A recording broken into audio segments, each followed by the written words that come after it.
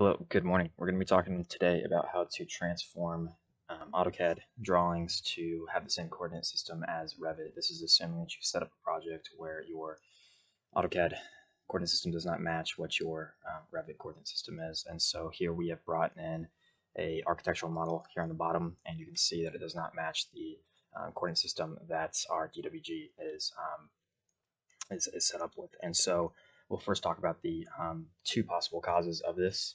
And the very first cause has to do with improper settings in Revit itself when you're exporting. So for whatever reason, my 3D view appears to be set up incorrectly in here, but we'll go to my ground floor plan. So we take a look at our Revit model here, and first you want to turn on your site base points.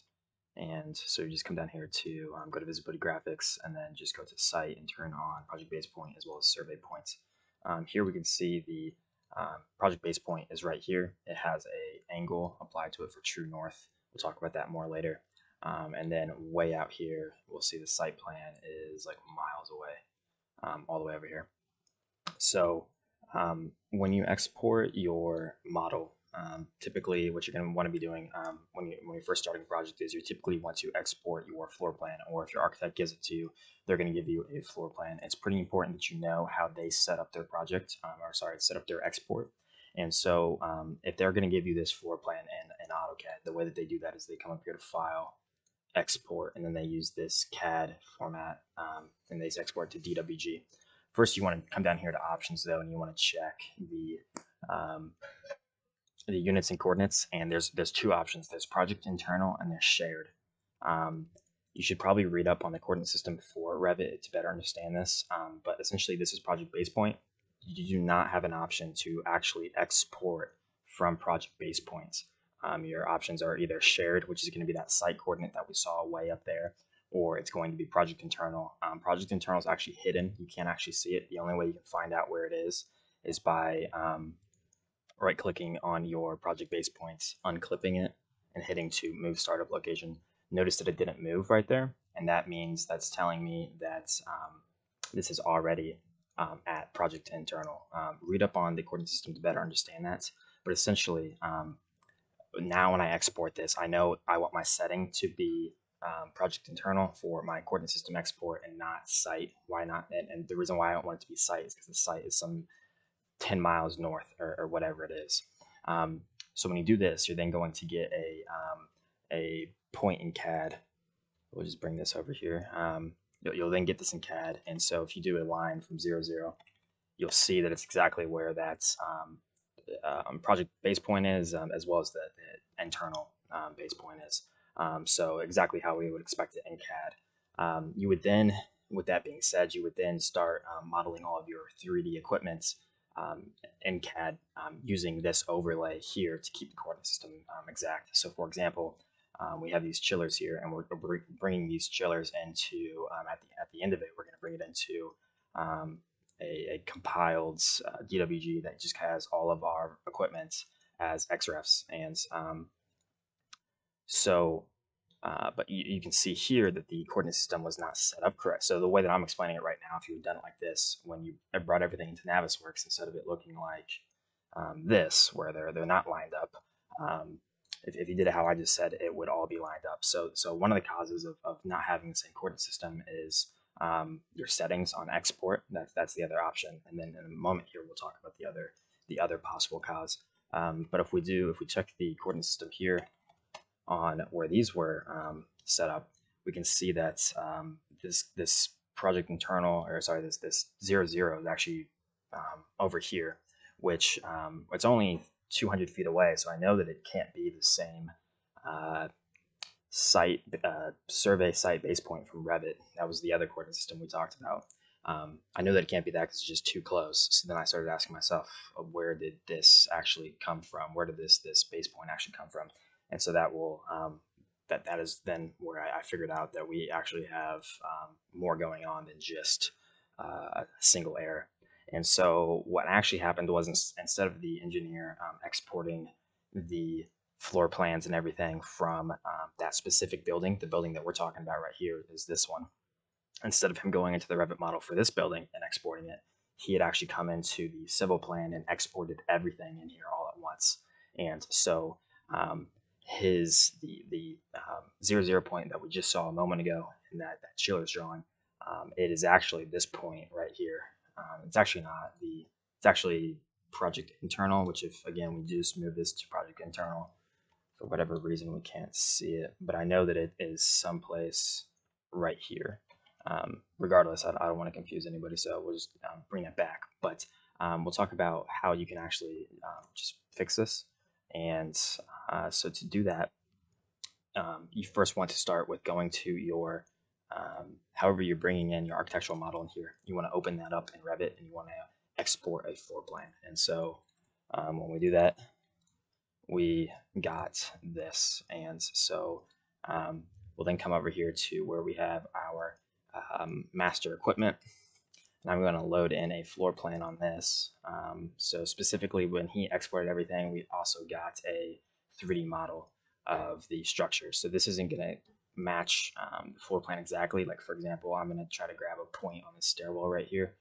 We'll see here, it's the geometry is a little bit different, but for the most part, it should work just fine. So what we're going to do is we're going to come in here. We're going to draw a line from 0, 0. And again, it's on our project internal that we got from Revit. And I'm going to go to a common object here.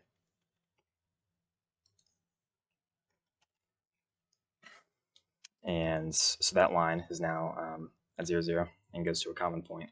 We'll do a copy base at 0, 0. And then we'll come into where we have all of our equipment. So right now I've brought all of our equipment into this master model. And we're then going to do a paste, and we'll do it at 0, 0. And we'll see that that is way over here. And so then we're going to find the 0, 0 of this drawing.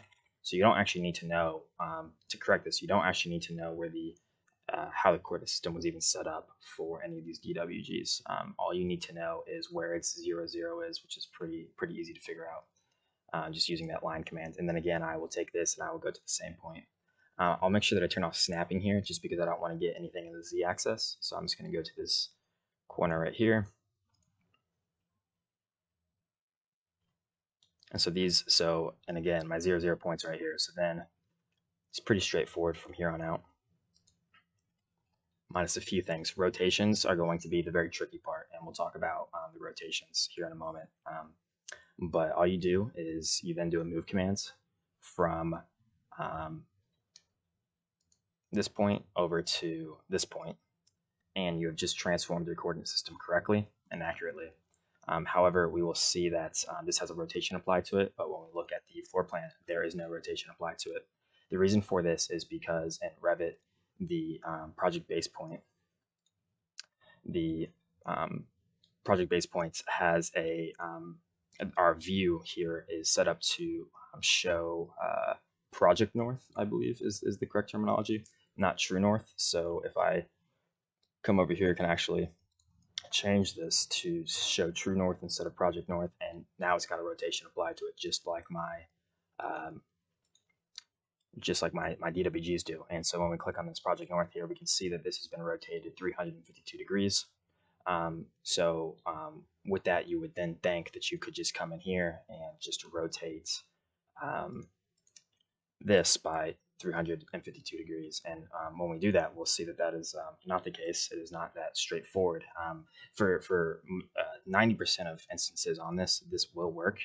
The issue here is that this the coordinate system was set up in a nested civil Revit model. So it's a little bit more tricky. We'll talk about that more in a moment. But you can see there that that rotation did not fix my drawing, which then I then realized that it's a nested rotation of sorts. So we'll undo that, and we'll come back here to Revit. And something that I should explain is if you had exported this from the shared coordinate system, which is the proper terminology, or that site survey point that's way up here to the north, it is my understanding, it's my understanding that if you export from that point, everything will come in rotated. If you export from project internal, it will not come in rotated. So that's just a key difference. If you read up on the Revit Coordinate System, there's an article. It's like 12 or 13 tips on Revit. I'll link it in this video, and if you read that, there's a section just on rotations here, and it tells you the nuances associated with that. So it is good to be familiar with the nuances there. But what I figured out is that the rotation, since that 352 didn't work, I knew that then since it actually came from this drawing, I probably needed to rotate it by this coordinate system's rotation. And then I did that, and it was still off. And then I figured out that since this project already had a rotation applied to it in its Revit model, and then this also has a rotation applied to it here, I simply did. So this one is 355. The other one is 352. And so the delta from 355 to 360 is 5. The delta here is 8. And I simply took the difference between the two that results in 3. So then I just did 360 minus 3 gives you 357. And once I rotated it by 357, then it was perfect. So you have a little bit of a nested rotation in there. And so once we do that, and I save everything, it's all going to come into NavisWorks perfectly. You've just aligned your coordinate system, and you're good to go. Next, we'll talk about, we'll take this a few steps further, and I'm going to stop worrying about this for the time being, and show you that if you need to actually transform the coordinate system for each one of your drawings throughout your entire project, here's a script to do that. The only caveat or nuance or thing you should be aware of with this script is that this ssget, if you're not familiar with AutoLisp, this is an AutoLisp command that you load in through AppLoad. This ssget right here gets everything, including xrefs. So typically you don't actually want to transform xrefs. There are ways to filter out xrefs, but I'm not going to address that right now. But essentially, if you watch my other video on how to transform coordinate systems in AutoCAD only, you could use this script and you could run it across all your drawings using a script generator. So I'll also attach that. You would take my script generator, you would plug in this LISP command. So the LISP command here is coordinate trans. There's coord trans. If you just plug all that in, then you can run that across a whole subset of drawings. And so the script generator that I'm talking about is this one. If you're wondering why I'm even mentioning the script generator, in order to run a script, a LISP routine across multiple drawings at once, it actually has to be a script file. LISP is local to the file you're actually working in. So if we take this starter function here, I just copy and paste this over here. What you'll see is that when I put this script generator function in here and I call the commands for my LISP routine, which is this one right here, coord trans, I hit enter. It's first going to ask you for which drawings you want to apply this to. You hit add and then you hit OK, and then it will run the that script routine across all those drawings. That'll open up each one of them individually, and so you're able to actually correct an entire project directory and under an hour, for example, versus doing it manually. So again, this has been how to correct your coordinate system in AutoCAD to better match the coordinate system in Revit, and we talked about the several file options that can or export options in Revit that can mess this up. Additionally, you should also be aware of file options in NavisWorks, and to look at those, we just go to File Options, and we come over here to File Readers. And so if you're importing your Revit files natively, you'll just want to come over here to Revit and check how your coordinate system is set up to come in. Is it project internal or is it shared? And make sure whatever you're doing, one, aligns with what you want. So we took a look at the coordinate system in Revit, and we quickly saw that the site plan was, site base point was a mile plus north. We probably don't want to use that. We want to use something that's going to be closer, like our project base point. And so because of that, I'm going to set it to project internal. Again, read up on the Revit coordinate system to better understand the difference between project internal, project base point, and the site survey point. So check this, make sure it matches how you have set up your floor plan exports. And if you do all this, you should have coordinate systems that perfectly match.